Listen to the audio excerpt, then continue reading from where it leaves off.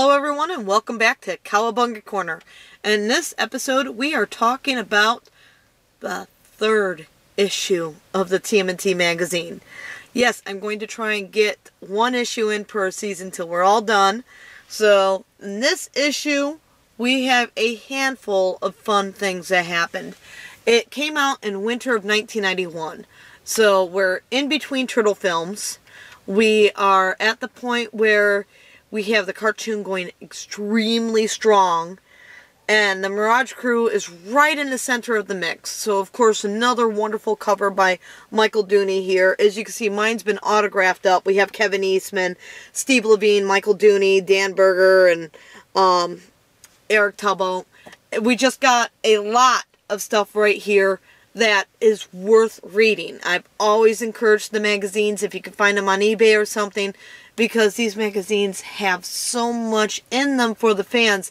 It's a shame that we don't have a magazine going right now.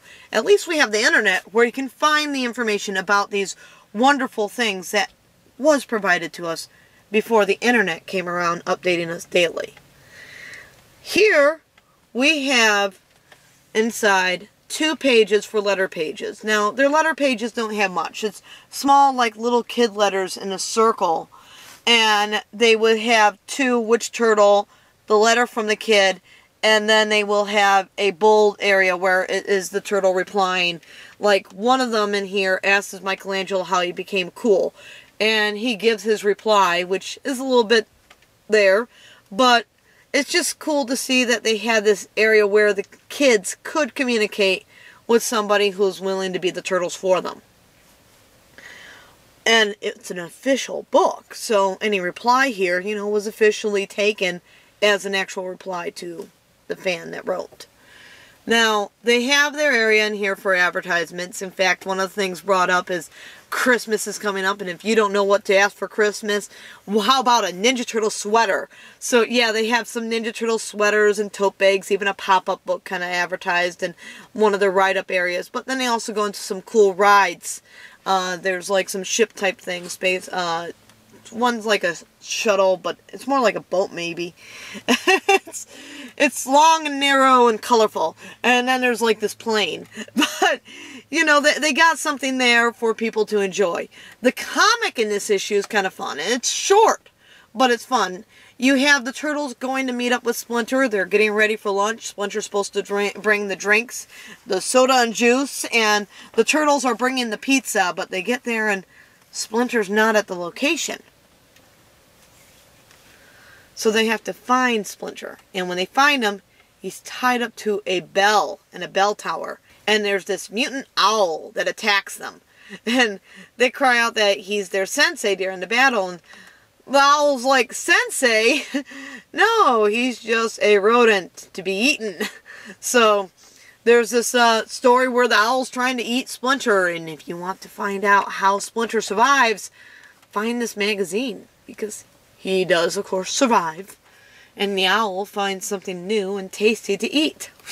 But what I like most in this specific issue of the magazine is closer to the back. And that is an interview with Kevin Eastman and Peter Laird. For me, this was one of the earliest interviews I've ever read with them. So I'm going through this interview excited as I'm reading these little tidbits. Who's their favorite turtles? How did they create the turtles? What is Turtles 2 going to be about? But what I liked most in this interview is that this is the magazine. This is the picture that first showed me Kevin Eastman's very first original drawing of the Ninja Turtles, which makes this an excellent, and I do mean excellent, topic for today's episode, since this is episode 83, and the Ninja Turtles was created on November 19th, 1983. So in this one issue, we have Kevin Eastman's first drawing of the Ninja Turtles inside this little green blob right here. And it looks so different. This turtle's standing upright with Chucks, but he looks more like a normal turtle with the ninja outfit. He doesn't look like what we know as the Teenage Mutant Ninja Turtles. So we have this fantastic interview with Eastman and Laird, and for me, that was just so thrilling to get the chance to read, to find out how they got into it, to find out where they came from, and just to see that drawing, because I would have never predicted that these guys was created from that one little drawing. And that made this magazine stand out to me for the longest time. My original copy of this magazine has no cover, as the pages are torn out and put inside another folder which I carry around that has a bunch of interviews, because that interview just was one of those extremely rare and exciting things for me to find. I don't know about you guys, but that's one of my favorite things to read from back then, was the interviews. Of course, this magazine has the other things that we are coming to expect out of the magazines, including the pull-out poster. This time, it's a pull-out poster of Michelangelo with a skateboard. Yes, that was hanging up in my room for many, many years, as that poster is completely worn and bantered. Not the one in here, but the one from the torn up magazine, as I love Michael Dooney's artwork. His work has always caught the turtles' expressions, has always caught the feel of the turtles, and to me, it's one of the best type of designs for the turtles.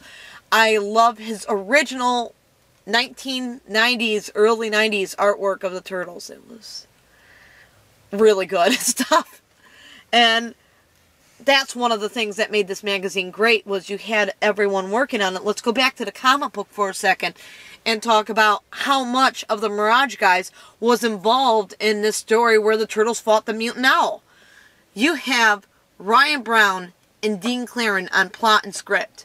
Then your pencil work is done by Jim Lawson, the inking by Dan Berger, and the color by Mark Martin. These are people who've worked on other Ninja Turtle areas, and most of which worked right inside Mirage Studios.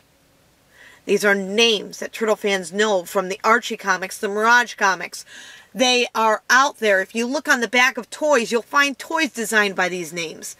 These are the people that made the Ninja Turtles what they were back in the 1990s. And here they are, taking their time out of everything else they're doing and putting together this magazine, which is why we focus a lot on it. Of course, there's also a Splinter Tale in here. It's a contest one, showing more lessons for the turtles to learn. And we have a bunch of other little odds and ends advertisements. One of my favorite advertisements inside this issue is for the soundtrack of Ninja Turtles 1. And also kind of dates the time period that this was happening in, because you already have CDs. So it's showing a CD in here and a tape cassette. So we have our Ninja Turtles soundtrack coming out, and here's a huge advertisement for it. This shows that it's between Turtles 1 and Turtles 2 that it was released, without looking at the date. And if you look, you don't see any mentions of like iTunes or the internet, because this is before the internet. Now, back to Eastman and Laird's interview. Yes, I'm jumping all around with this one. In that interview, they talk about Ninja Turtles 2. And they mention how they're going to go for the same feel, the same mood as the first movie, but have more of a plot to it. Now, if you listen to my Ninja Turtles 2 review, they definitely did not keep the same mood. They lightened it up a lot. They took the weapons away. But this was not in the control of Eastman and Laird. They knew the script. And when you see a script, you don't exactly see what's going to be on the screen. So to them, it was going to be just as great, just as dark and gritty and there for the fans as the first film was. But as we saw later, Turtles 2 did not take that road at all. It lightened it up and made it more cartoony, and that's something that shows here. Eastman and Laird did not know that was coming yet, because they're bringing up the same mood. Overall, this magazine is a fun read inside and out. You can just go through there and look at the artwork and look at the different things they have to offer. I mean, these comic strips are so fun. You don't normally see them reprinted or put into any other release form. The only way of finding those comic strips is in these. Now, the last thing in the magazine goes to their reptile thing that they do at the last of each book. And inside this one, they cover the sea turtles.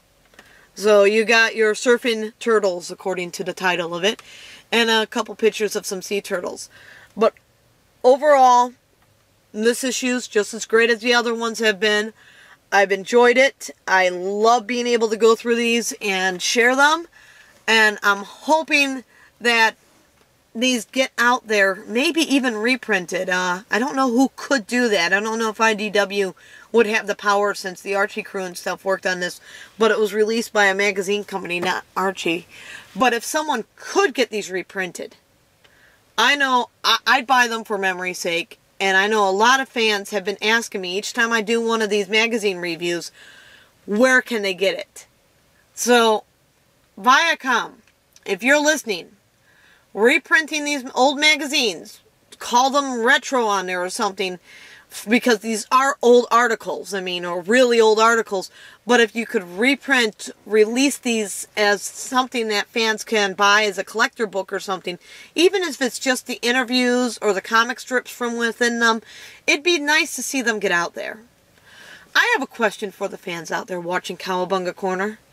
Anyone ever get a letter printed on the letter pages in these books?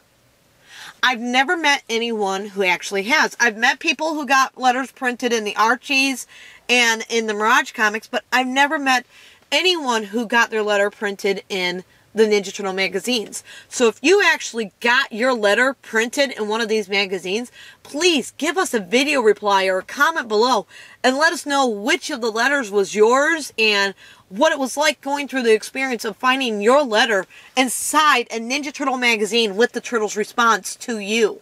Do you read these magazines? Have you seen what is out there for the fans?